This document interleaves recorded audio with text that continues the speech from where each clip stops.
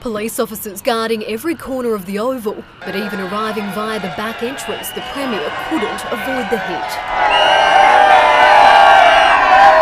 Around 250 protesters crashing Community Cabinet in Cairns, furious about recent job cuts. A convoy of rural firefighters joining the rally. 15 far northern brigades threatening to stop assisting the Mareeba Urban Service and let government property burn if proposed budget cuts aren't scrapped. The people that they're sacking are people that come out on the fire ground and support us. Sometimes they'll even pick up a hose or a rake hoe or whatever. They come out, they train our new recruits. The changes we have made to the rural fire services is about making sure there are more yellow trucks and less cars for bureaucrats. Campbell Newman used the event to talk up new plans to mine bauxite deposits on Cape York. A tender process for the Arakoon bauxite leases. I stress that that process will be done in consultation with the full community. But even the official proceedings were overshadowed by the fiery scenes outside. Protesters here include people who've lost their jobs as well as residents worried about the economic impacts this will have on their local communities. In the sector, I've been a teacher for over 25 years and this is the first time I haven't worked. 2 theatre staff, the people who organised supplies for theatre in the hospital, were sacked on Friday. I mean, how can a theatre operator don't have supplies? The Premier adamant the decisions his government has made are in the best interest of the whole state. Kirsty Johansson, The News.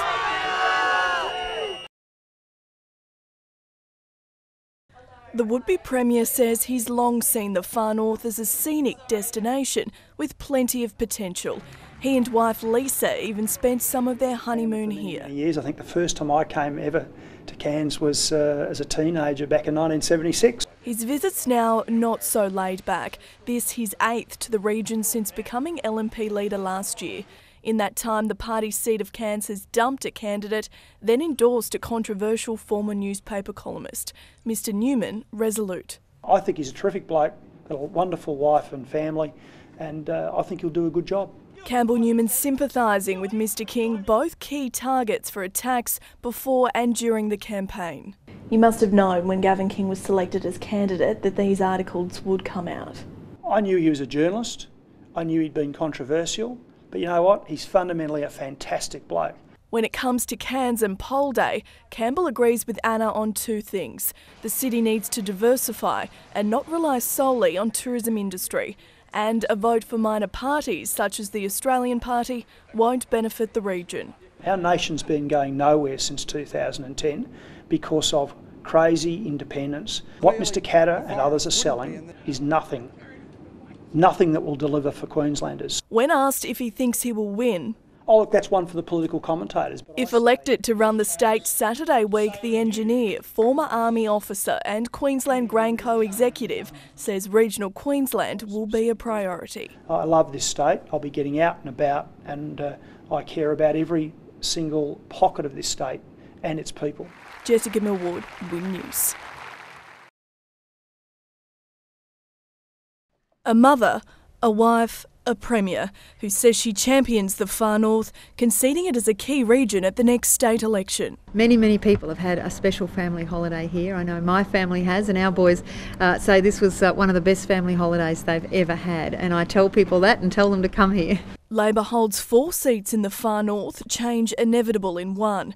After 14 years, local member Desley Boyle retiring, making way for former councillor Kirsten Lacina. What you've got in Kirsten is someone, a lot of youthful energy, someone who's, I think, serves the people of Cairns very well already in her term as a councillor. The Premier defending LNP criticism of her government's approach to the mining sector, its fly-in, fly-out potential, set to help underpin an economy hostage to an erratic tourism industry. It will always be a great place to visit, it'll always be a big tourist town, but we need to wrap around it some other industries that protect it. Opinion polls are indicating an LNP landslide, but there was still spontaneous support here. Number 1 for me in Cairns.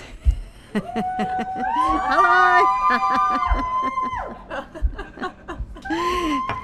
Hi girls! Now you've got to run that. And after a history-making week in politics, In one word, if you can indeed describe it in one word, tell me what the first week of the campaign's been like. Roller coaster. I know that's 2 words, but... Jessica Millward, Win News.